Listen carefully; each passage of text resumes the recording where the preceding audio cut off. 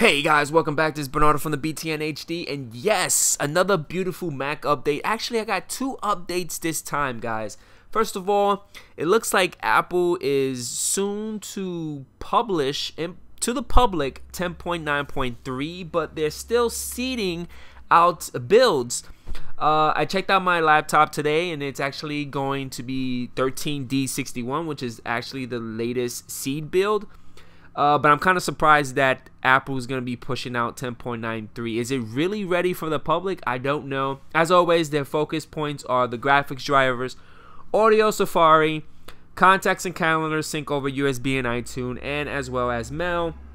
And as all the previous builds for 10.9.3, the 4K support for the monitors is always there.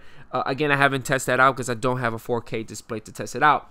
But also with this Mac update, I bring to you Safari. Yes, there's a new Safari 704 and 6.1.4, which is seeded to developers. I'm going to download the Safari 704 from Mavericks and test it out with the new build to see if there's any other problems.